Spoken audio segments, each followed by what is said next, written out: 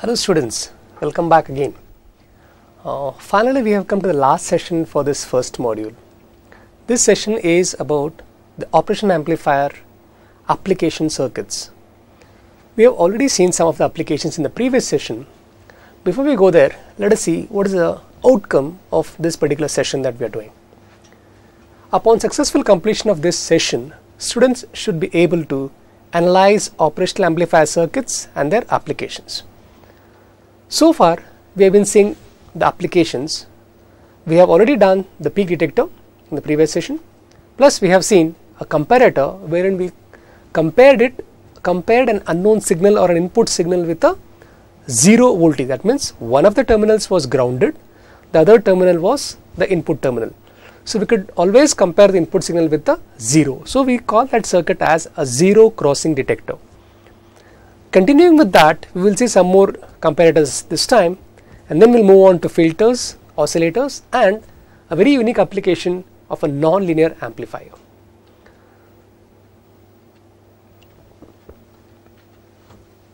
This is a circuit for a comparator again, but this time we are not comparing the input voltage with zero.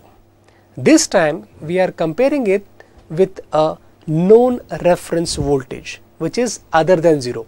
It could be a positive reference voltage or it could be a negative reference voltage. Let us go back and see this particular circuit. How exactly is it that we can do this? The first circuit on the left side, this is the one. We are going to compare the input signal here with what we call as the positive reference voltage. Now this positive reference voltage here VCC, so is applied at the inverting pin through R2 and R1. So effectively, can you tell what is the voltage we are experiencing at the inverting terminal? Exactly, this is a voltage divider circuit. So the voltage we see at the inverting pin of this amplifier is R2 divided by R1 plus R2 multiplied by the applied voltage, which is plus VCC. Okay. So we are comparing the input voltage Vi with a positive reference voltage given by VCC times R2 divided by R1 plus R2. This is actually a voltage divider network. So how do you expect the circuit to behave now? Okay. So if you are going to look at the waveforms here, let us say this is the input, this is a graph that we are trying to plot. Okay. So this is a graph you are trying to plot. This would be your output voltage whenever the input voltage, like let's call it with respect to time. Okay. So let us assume that the input is a sinusoidal voltage. Okay. This is the one. So whenever the input is larger than the reference voltage, so this becomes your reference voltage Vref. What is Vref? Vref is nothing but your R2 divided by R1 plus R2 times plus VCC. So whenever this condition happens, which is happening in this region here, so in this shaded region that I am trying to show, what exactly is happening? In this entire region, your input voltage is above the reference voltage. So whenever this happens, the output saturates to plus Vsat. And whenever it does not happen, that is whenever your input is below this line called Vref, then your output becomes minus Vsat. So what am I essentially doing now? I am saying my input voltage, whenever it is larger than reference, the output is plus Vsat.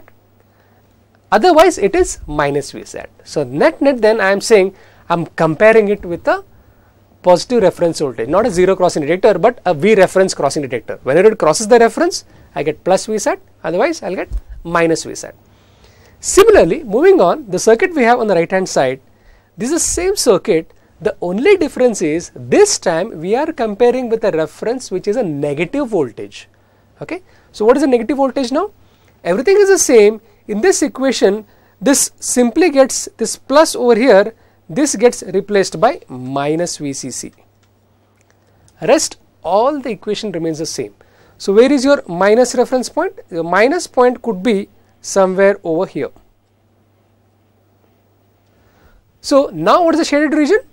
The shaded region becomes this entire thing, right? So whenever your input is larger than this negative voltage, my output is positive, else it is minus Vsat. Hence, we can connect any other reference at the inverting pin and get what we call as a non-inverting comparator with a reference voltage. So this is a very unique application for comparator other than a zero crossing detector. Now moving on, let us see the next application for this circuit. This again is a very interesting application. This is something which we call as a window comparator. What did the previous circuits do? They either compared with a positive reference or they compared with a negative reference. Now suppose I want to have a circuit which can tell me when is my input voltage within a known voltage window. Can I have my output during that time or not? Okay. So for that, this is a circuit that we are showing. This consists of two comparators now, because I have to compare two thresholds, right? So let me call these two thresholds as, one I will call as the lower threshold point, okay, and the other one I am going to call as a upper threshold point. If you can see the curve on this side, my x-axis has Vi, right?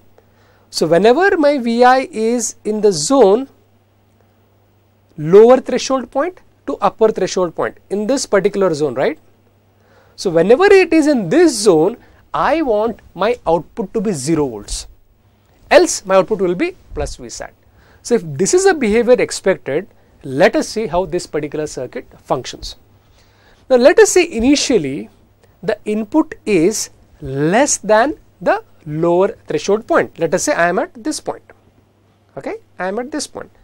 At this point what happens? Okay, my input Vi is less than the threshold, lower threshold point. So in this here, the input at the non-inverting pin is larger because Vi is less than lower threshold point. So what will happen is, this op amp is going to be plus Vsat, in the sense this diode would now be forward biased and it can conduct in this fashion. Now let us see whether the lower op amp comparator also turns on. In this case what is happening, the voltage at the non-inverting pin is less than upper threshold point, meaning what?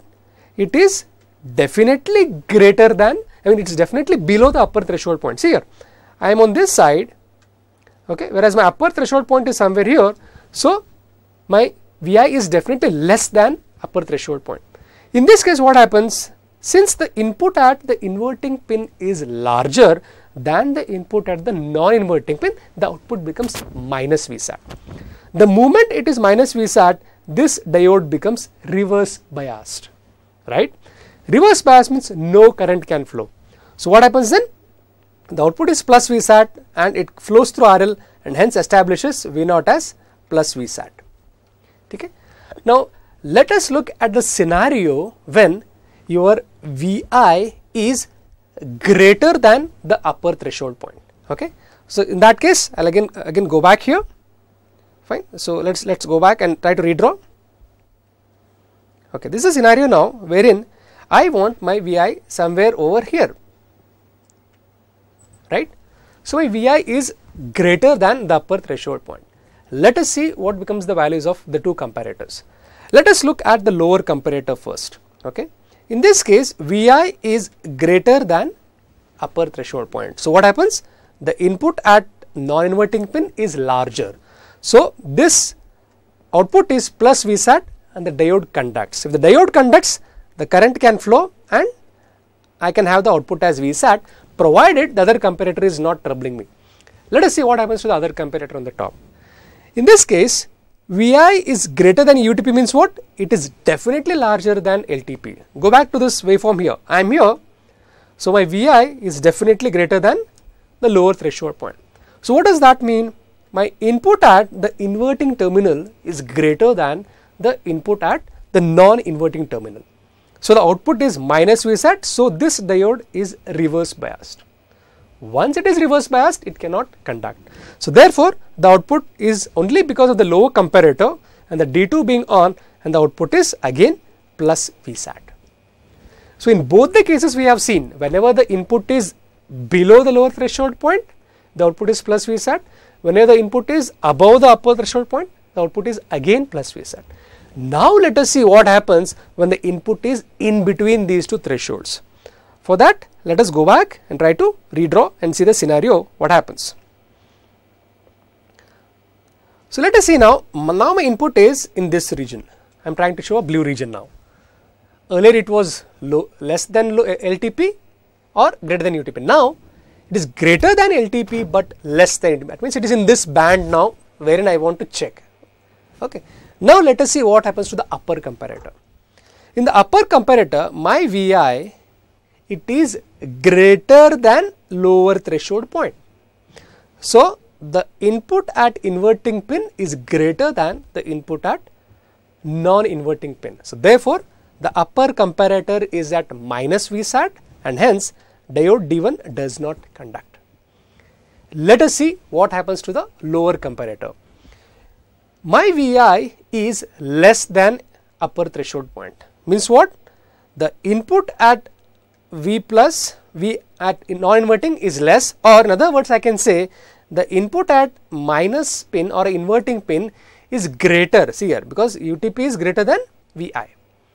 What happens? This comparator is also at minus Vsat, meaning what? Even this diode is not conducting. So in both the diodes are not conducting, no current flows, and then we can safely say V0 is at 0 volts. Okay. So what does that mean now? Whenever my input is entering in this window, okay, whenever my input is entering in this window between lower threshold point and upper threshold point, my output drops to 0. Thus, I can say that this circuit behaves like a window comparator. Window means what? Whenever my input is within this window of voltage, my output is 0, else it is logic 1 or plus Vsat. So this is one application where you can use two comparators and achieve what we call as a window comparator.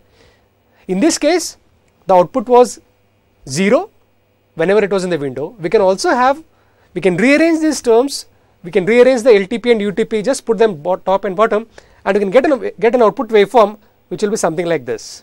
Okay, that means the output will be 1 or plus Vsat whenever it is in the window, else it's otherwise. The only difference is you have to simply interchange this lower threshold point and upper threshold point, and the circuit behaves in that fashion.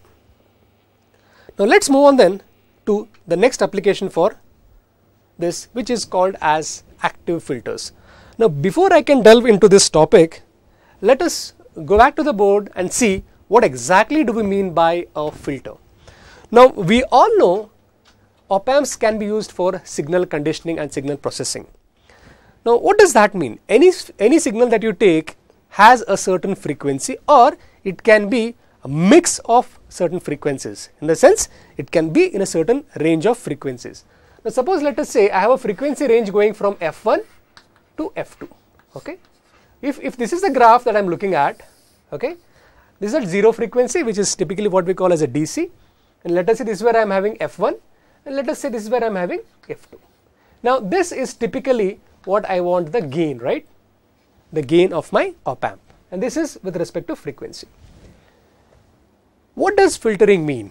Filtering means my input signal can have any amount of frequencies, but if I give this particular signal to my op amp, okay, then if my op amp is acting like a filter, then you can design the filter in many ways. Okay, let us classify these filters. Now filters can be of generally 3 types. Something called as a low pass filter, which means it passes only the low frequency components. Then we have something called as the high pass filter, meaning what? It can only pass the frequencies which are beyond a certain frequency. And we have something called as band pass filters, meaning what? I can pass the frequencies only which fall in certain band. Now what that means in terms of waveform? Let us assume that this is a gain that I am looking at, a certain gain which is constant. So let me draw this by dotted line. Now suppose if I want to have a low pass filter, what does that mean? If the lower cutoff frequency is F1, then I should pass all the frequencies below f1 but block all the frequencies beyond f1. What does that mean? If I were to have a gain, it's an ideal filter, okay. So it will amplify all the signals which fall in this frequency from 0 to f1, but it will attenuate, see zero gain. Any signals which come beyond f1, it simply amplifies by gain of 0, means what? It does not pass it. So this is called as a low pass. I am only passing the low frequency. So this entire range now becomes a low pass filter, okay. Now what if it is a high pass filter? In case of a high pass filter, it is exactly the opposite. What does that mean? Let us say that particular frequency I am looking at is f2, okay. That means what? I do not want to pass any frequencies which fall below f2, but after f2 I want to pass everything. So what does that mean? Up to f2, whatever is the frequency, I do not amplify them at all or amplify by gain of 0. Beyond f2, I pass them all, means what? I amplify all those with a gain of AV, means this becomes your high pass filter. So low pass means only low frequencies are passed where higher ones are suppressed. High pass means all the lower frequencies are suppressed, only the higher frequencies are passed. Then what about the band pass? A band pass, as the name suggests, it only amplifies the signals which fall in a certain band. Just like we have a window comparator, right? What does that mean? It only passes the frequencies which are in the range f1 to f2, or the band is f2 minus f1, whereas any frequency component below f1 or above f2 it simply blocks. So this is called as a band pass filter. So this is basically the context through which we have to analyze all the filters that we are going to study now in the future. Now can these filters be achieved using simple passive components? The answer is yes. We use what we call as RC filters. But the drawback of the passive components is they do not provide any signal gain. They in fact go and attenuate that. Okay? You may not get any gain there. There is an attenuation there. So if you want to have a gain, you need to have an amplifier or try to put an active component into it. Typically it was done using JFETs earlier or BJTs before that. But nowadays we have such a versatile device like an op-amp, using which we can have what we call as active filters. Active filters simply mean the same filter techniques but using active device like an op-amp. So let's go back and see one of these applications as to how we can use as an active filter. The circuit shown here in the slide is that of an op-amp which uses a simple RC network R and a C in achieving what we call as either a low pass filter or a high pass filter. The circuit on the left side is what we call as a low pass filter, okay, and the circuit on the right side is your high pass filter. Now we can analyze this in a very simple way, but let's tell what the configuration is. The configuration for both these circuits is what we call as a voltage follower configuration. What does voltage follower mean? There is a unity feedback, right? The entire V0 output is connected back to the inverting pin of your op-amp. That means the gain is unity. Okay, actually I am not amplifying here. I am not amplifying, even though I said I will use active filters for amplification. But the thing I am saying here is unity gain. We will come to the filters with gain at a later stage. So these circuits, even though they are active filters, here the gain is unity, but at least there is no attenuation. So that is the starting point. Okay. Now how do you analyze this circuit now? Now this circuit is configured as a voltage follower, as I already said, in which you have the input connected at the non-inverting terminal. Okay, this is where your input is going to be connected at the non-inverting terminal, that is Vi. Okay. Now this Vi, let us say, initially when the frequency components are very low, let us say we took the example 0 to f1, right, where f1 is a lower cutoff band. So till it reaches a frequency called as f1, okay, the signal can easily go into the op-amp and it gets passed through the op-amp. Why does it not go through the capacitance? The reason is very simple. What is capacitance offering? The capacitance offers what we call as a capacitive reactance. Can anyone tell the equation for the capacitive reactance? Yes? Okay, here it goes. So the capacitive reactance is given by Xc is equal to 1 upon 2 pi F, or if you want to use the word C for the capacitance, or let it be F.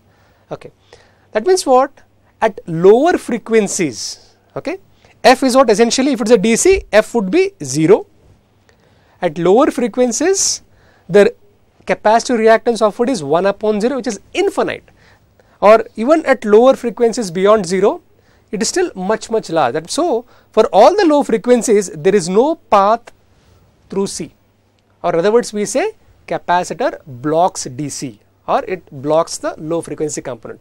That being the case, all the low frequency components, they are allowed to go through the op amp and then reach the output. The moment it crosses a certain frequency called as FC, which I call as a cutoff frequency. Okay. Now, what is the value of this cutoff frequency? Now, this cutoff frequency is given by 1 upon 2 pi R into C. Okay, this is the definition for a cutoff frequency, FC. Okay. So, once you reach this frequency, then thereafter what? The capacitive reactance starts becoming smaller and smaller. In that case, we say the input is now bypassing the op amp and it is going through the capacitor. Once that happens, all the high frequency components get shunted to the ground rather than reaching to the op amp, and hence we can safely say that we are shutting all the high frequency components while we are allowing the low frequency. This is how a low pass filter works. In the same way, the high pass filter also works. What is it that we have to do?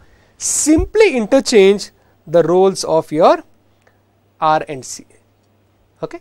Earlier, C was connected as a shunt, in a sense as a parallel, right? This time it is connected as a series. That means what? The input signals are offered a very high reactance for low frequencies this time. Why? It has to pass through C, only then it can reach the op amp. As we know, capacitor blocks DC. So that means what? All the low frequency components are blocked.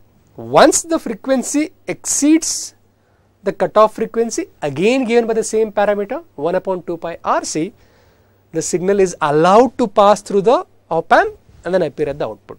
So this becomes a high pass filter.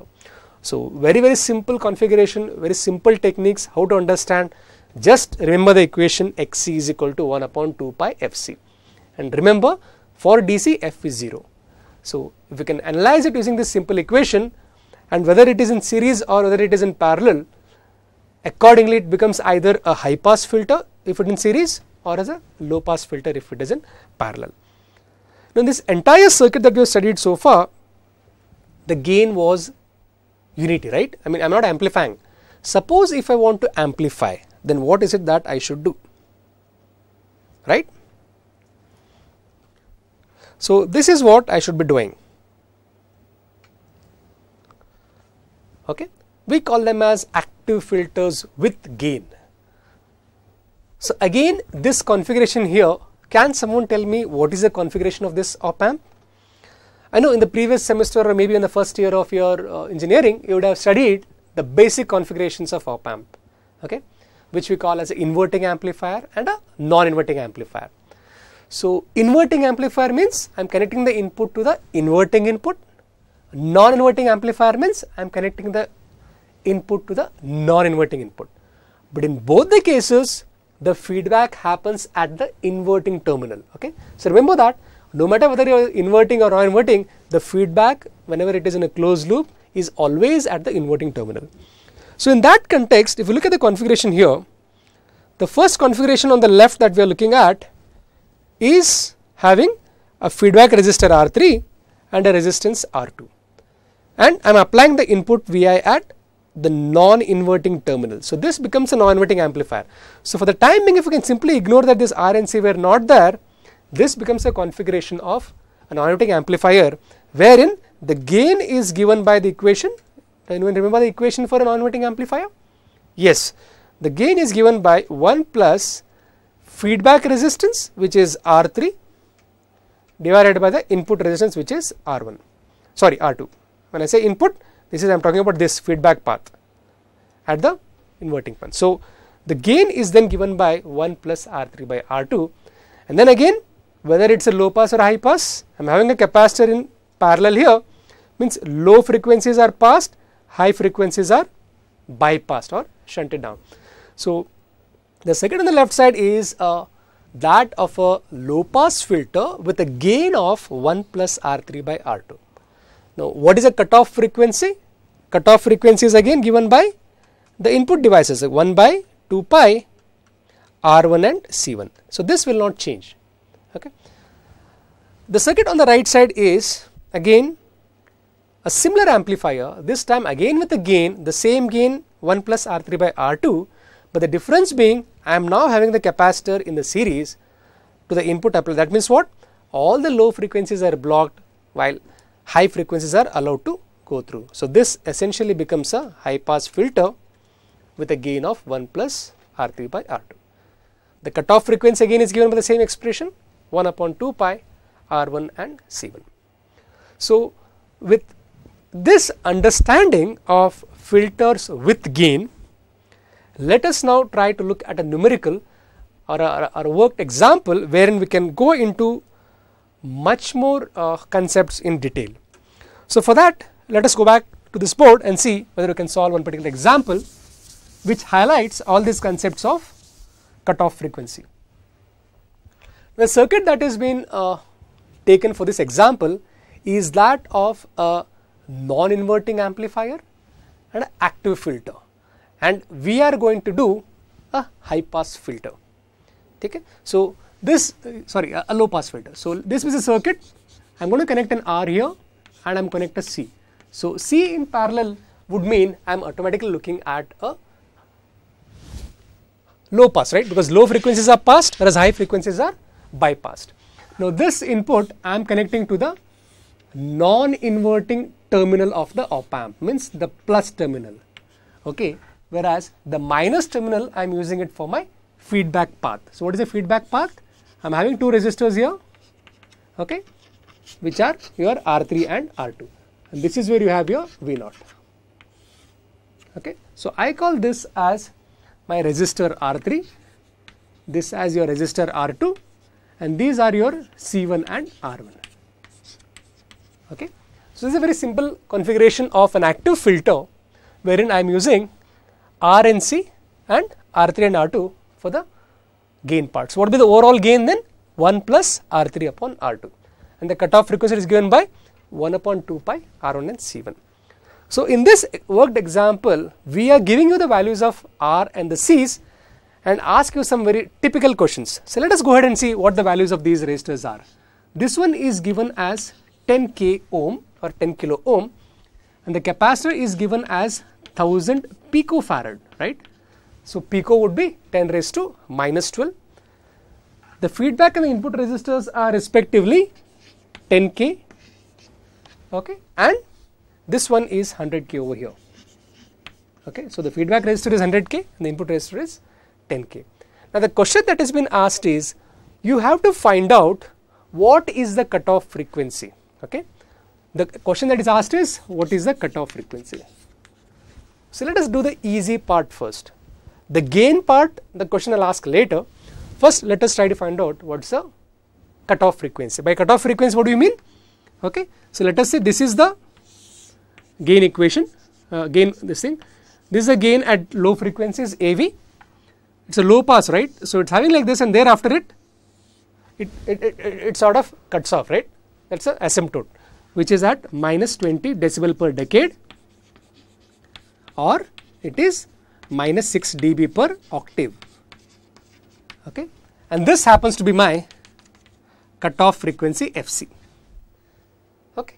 So, the expression for FC is 1 upon 2 pi R1 and C1. R1 and C1 are given by here. So, it is a simple substitution problem that we start with, though we will go into much more other issues later on.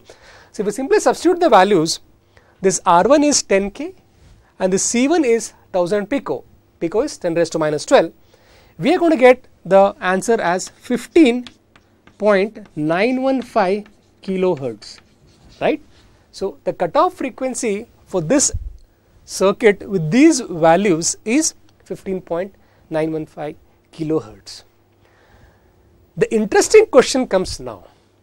Now, in this problem, they are asking you to find the gain at 4 FC, right. Okay. So, what they are saying is, the first question was find out what is the cutoff frequency, and then they are saying find the gain at f is equal to 4 times fc, right. They are not asking the gain at DC at the low frequency, they are not asking the gain at fc, they are asking the gain at 4 times fc. To solve this, initially we have to first find what is the gain at fc. Okay. Since we are using an asymptote, we assume that it is not at 3 dB, but it is at 0, AV 0. So, the gain at fc is given by which expression? The simple DC gain. So, what is the DC gain equation? AV 0 is equal to 1 plus feedback resistor R3 divided by R2. Okay. So, substituting the values of R3 as 100K and the value of R2 as 10K, we are going to get this DC gain as 11. It is simply 1 plus 100 upon 10, which is 1 plus 10, and it becomes 11. So, the gain is 11. But typically, I would like to express this in terms of decibel. So, if you want to express this value in decibel, what should I do?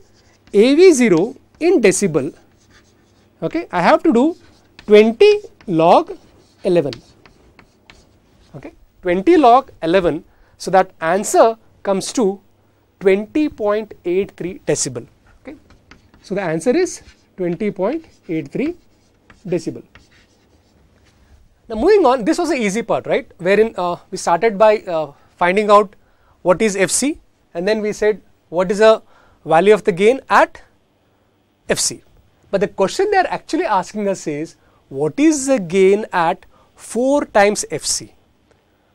So, 4 times FC means what? From FC, if I double the frequency, what do I get? 2 FC, right? Now, from 2 FC, if I double it again, I will get how much? 4 FC. So, F2 FC is 1 octave, remember? 6 decibels per octave means when the frequency doubles, we already seen that in the previous session. So, F2 FC is 1 octave, 2 FC to 4 FC is another octave. So, we now have to find the gain at 2 octaves below FC. Okay. So, for every octave the gain falls by 6 dB. So, for 2 octave, what is the fall in gain? Right. For 2 octaves, the fall in the gain is 6 into 2, which is 12 dB. When I say fall means I have to subtract. So, if the gain at FC is 20.83, what is going to be the gain at 4 FC? So, the gain at 4 FC is going to be 20.83, right, which was the gain at FC, minus 2 times this value, which is 12 dB, right. So, this much is going to be your answer. So, 20 minus 12, it is going to be 8.83 dB. So, this is going to be the answer. Okay. So, this is a very interesting example wherein if you can solve this properly, then you know this entire concept, you can actually understand what cutoff means. Do not just by heart the equations, we can actually know the context and apply your concepts, right, at FC and at 4 FC. It is going to fall by 2 octaves. So, minus 6 dB per octave, so 12 dB per octave. So, net your final answer would be 8.83 decibel. So, this is how you can analyze these op-amp circuits with all the parameters that you know. Now, moving on then, you can see here the next set of application that we are going to study using filters. These are essentially what we call as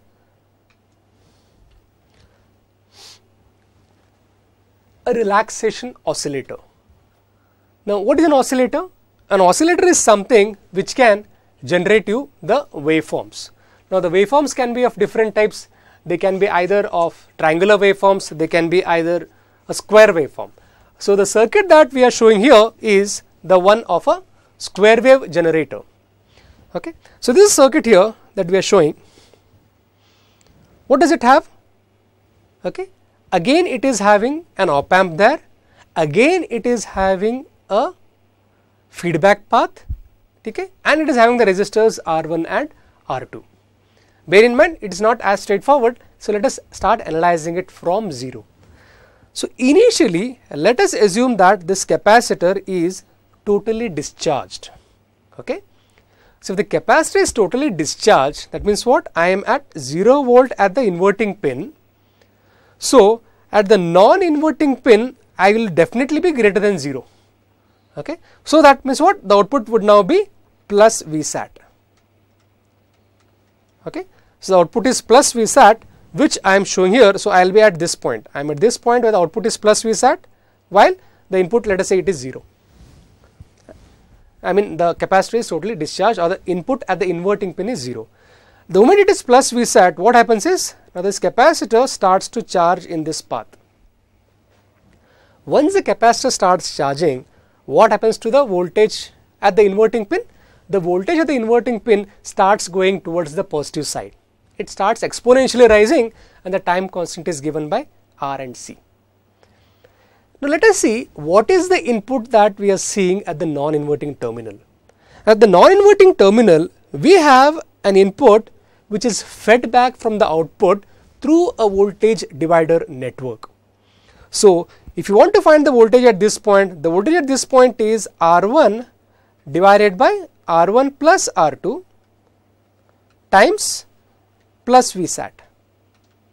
Yes or no? Because the output is at plus Vsat, and you are applying it through a feedback through a resistive voltage divider network, and the voltage across inverting is nothing but the voltage across R1. So voltage across R1 is R1 divided by sum of these two, R1 and R2, multiplied by the applied voltage, which happens to be plus Vsat. So let us call this R1 and R1 plus R2 as B. Okay. So that means the voltage at the non-inverting terminal is B times plus Vsat. Now as long as this capacitor voltage while charging, it is less than this plus Vsat, this condition remains. The moment the capacitor charges and it reaches greater than B times Vsat, okay, which we are showing here in this point. The moment the capacitor starts to charge beyond this point, now something happens at this point. The input at non-inverting is B times Vsat. Now the input at the inverting pin is going beyond that. The moment it goes beyond that, can the comparator or the op amp not switch the output? Yes, it does, and it switches to minus Vsat. So the moment the capacitor voltage increases beyond that, the output falls to minus Vsat. The moment it is minus Vsat, what happens here? Now this from plus it becomes minus. So what happens to the capacitor now? The capacitor which was charging earlier, now it starts to discharge. Right? Remember, 0 volts, even the capacitor on the other side is greater than minus Vsat. So the capacitor starts to discharge. So this is a path that it is following. Now what is the voltage at the non-inverting pin? I am going back and forth, but it is very simple. Now what is the voltage at the non-inverting pin? Earlier it was B times plus Vsat, now it will be B times minus Vsat. Okay.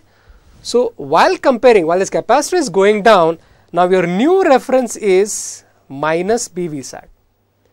So as long as your capacitor voltage is above minus Vsat, the output continues to be at minus Vsat.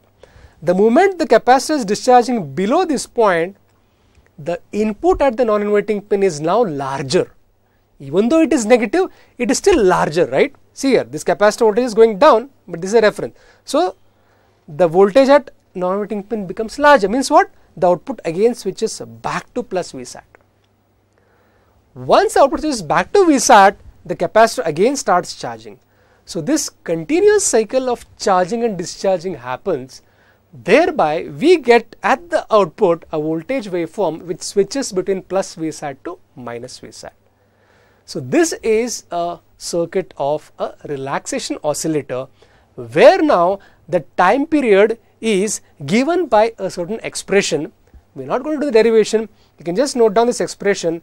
This time period t here, okay, it is given by the expression 2RC ln, which is as in natural ln, okay, 1 plus B upon 1 minus B, where what is B? B is your voltage divider network, which is R1 divided by R1 plus R2. So For a op-amp relaxation oscillator, the time period is given by 2 RC times ln 1 plus B divided by 1 minus B. Now let us try to solve a numerical based on this particular circuit. So let's go back to this board and try to see a relaxation oscillator and see what the values of the time period are, or in other words, what is the frequency of this oscillator that we are now going to design. The circuit given is the same, okay. The only parameters that are given are the parameters for R are given and the parameters for C are given. The value of R is 10K, okay, and the value of C is 0.01 microfarad, okay. The question that they have asked is, you need to find out what is the frequency. They are not asking what's the time period. You know the equation for time period, right? So the equation for time period was T is equal to 2 RC ln 1 plus B by 1 minus B. Okay. So R is given, C is given. Can I find out B? What is B? Of course, B is nothing but your R1 divided by R1 plus R2. Okay. And the values of R1 and R2 are also given in the circuit. The value of R1 is known to be 47 kilo ohm and the value of R2 is given to be 10 kilo ohm. Okay. So by simply substituting all these values of R, C and the value of B, we can get the time period T. So the time period T is then given by, if you can just substitute all these values, we are going to get it as 469 microseconds. Okay, what is time period now? This is nothing but, this is your output waveform going between plus Vsat to minus Vsat. It is always fluctuating between plus and minus, and this becomes your time period T, right. So now that the time period is known, can I calculate what is the frequency, right? So frequency is nothing but your reciprocal of the time period. So F is nothing but 1 upon T. So if you do the math here, the simple math, we are going to get the answer as 2.13 kilohertz. 2.13 kilohertz. Now the question that has been asked is to find the frequency, plus they have also asked you to find out what is the peak to peak value for the output waveform. So what's the output waveform? This is the output waveform that I am saying. When I mean peak to peak, it is going from plus Vsat to minus Vsat, means what? There must be 0 somewhere here, right? So the 0 is somewhere here. So this becomes its positive peak and this becomes its negative peak. So your peak to peak is nothing but the difference between this point and this point. So what is V peak to peak then? Your V peak to peak is nothing but Vsat minus this value minus this value, right? And what is this value now? Minus Vsat. So Vsat minus of minus Vsat, it becomes Vsat plus Vsat. So your peak to peak is nothing but 2 times the saturation voltage of this op amp. The saturation voltage of this op amp is given as 12.5 volts, okay, which is usually less than the supply voltage. Typically, if your supply voltage is plus 15, then your saturation voltage or V plus would be plus 12.5. Okay, so saturation voltage is given as plus 12.5. So 2 times that, it becomes your 25 volts. So in this example, what we have seen is we could calculate the time period, hence find the frequency, and then draw the waveform, analyze that and find the peak to peak, which happens to be 2 times the saturation voltage, which is nothing but your 25 volts. So this would be the numerical that we are looking at, which sort of enhances the concepts that we have learned for the relaxation oscillator. So let's move on then and try to see the last application that we are looking at for this op amp. So far what we have studied is nothing but a linear amplifier, right? What does linear amplifier mean? Suppose let us say I have a frequencies in the range 0 to f1. If I have a gain of a1 at 0 frequency, then I continue to have the gain of a1 up to f1. That means what? it will amplify all those signals with uniform gain. That is what is called as linearity. Now essentially all the circuits that we want to use would have to be linear, right? Like let us say I am speaking now, right? So this is a speech signal or an audio signal, it has a certain band. Now whenever I am amplifying this my voice over here, you increase the volume knob in your laptop or in your PC or in your audio player, you would like all these frequency ranges to be amplified to the equal amount. Rather than trying to use what you call as a graphic equalizer. What does a graphic equalizer have? You only go and amplify certain frequencies, or you can suppress certain frequencies. But if I want to amplify my entire voice signal, I have to amplify all these with the same gain.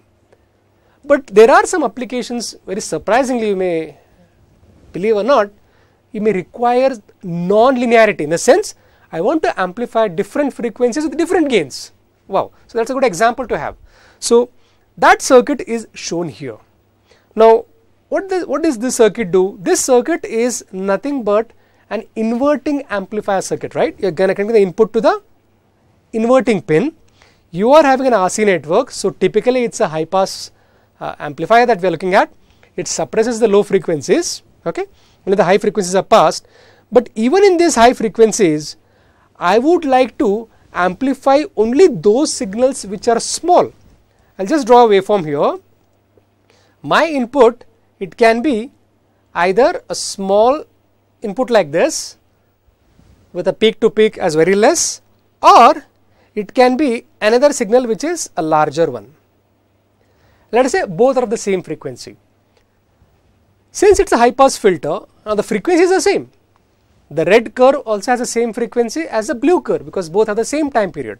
But I would only like to push the red curve and I would like to suppress the blue curve. This is called as a non-linearity, right? Same frequency, two signals, but send one, suppress other. How is it possible? It is possible if you look at what are their amplitudes. So the red one has a smaller amplitude, whereas the blue one has a larger amplitude. In this case, for the time being, let us ignore the diode part of it, right? So let us say if my signal is very small, right? If my signal is very small, it can neither forward bias D2 nor can it forward bias D1. For positive values of Vi, when I am doing the red signal, is small enough to make this on, small enough negative values, small enough to make D1 on.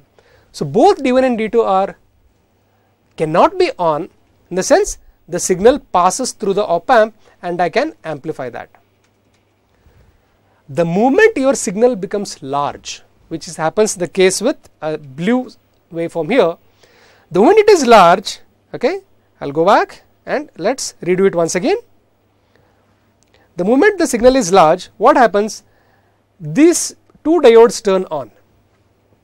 For a positive value, D2 turns on. For negative values, D1 turns on. So for a large signal, okay, both the diodes turn on. Means what? I am bypassing the op amp. I am not amplifying through the op amp. Only those signals which are small are getting amplified, but the larger amplitudes are suppressed. So I can sort of suppress this large signal and only send the small signal. So this is what is called as a non-linear amplifier, which is typically used to suppress the noise which can be required for calibrating a millivoltmeter, which is shown here. So far then in this entire thing, we have seen many applications, starting from a simple case of a peak detector to all other amplifiers. So let us now then rewind and see what is it that we have done in this entire session. We have basically done some more applications of operational amplifier. Now with that, we would come to the close of this entire module. Session of course done, and the entire module. So let us quickly go back and look what is it that we have done in this module. In this entire module, which spanned around 7 sessions, so you can say, we started with FETs, okay, the field effect transistors, we did JFETs, the junction field effect transistors, and then we did MOSFETs, the metal oxide semiconductor FETs. We compared between the BJTs and FETs to start with, and then we also compared the JFETs with MOSFETs. We then went on to see how we can bias these MOSFETs, okay, especially the JFETs that we have done, okay, biasing the FETs basically. And then we saw many applications for FETs, and then we studied a very interesting circuit called as a CMOS inverter, which has both NMOS devices and PMOS devices, which is N-channel MOS and P-channel MOS. That's a very interesting circuit. It had almost zero power dissipation and very good at suppressing the noise. So that's the basis of most of the digital circuits that we're using nowadays in VLSI. And then we saw the wave shaping circuits using only ICs. Essentially, we studied what is called as a stable multivibrator, and we studied what is called as a monostable multivibrator. We also saw some numericals for biasing and these multivibrators. In the last leg of this particular module, we studied the op-amp, its behavior, its parameters, compared with the ideal and practical, and then we saw many applications where op-amp could be used. So I hope with this will be a good kickstart for this entire course. If you have any doubts, you can get back, try to use the reference books which are provided there, and try to solve more and more numericals which will enhance your concepts. Believe me, it's only while doing the numericals will you start questioning yourself. If you're trying to answer a theoretical question like what is an op-amp or what is an application as a peak detector or application as a filter, unless and until you start writing those equations, like unless and until you start asking what is 6 decibel per octave, what is 20 decibel per decade, you will not be enhancing your concepts. So I urge you to solve more such problems, thereby you can enhance the concepts that you have learned. So that's it from my side. Thank you.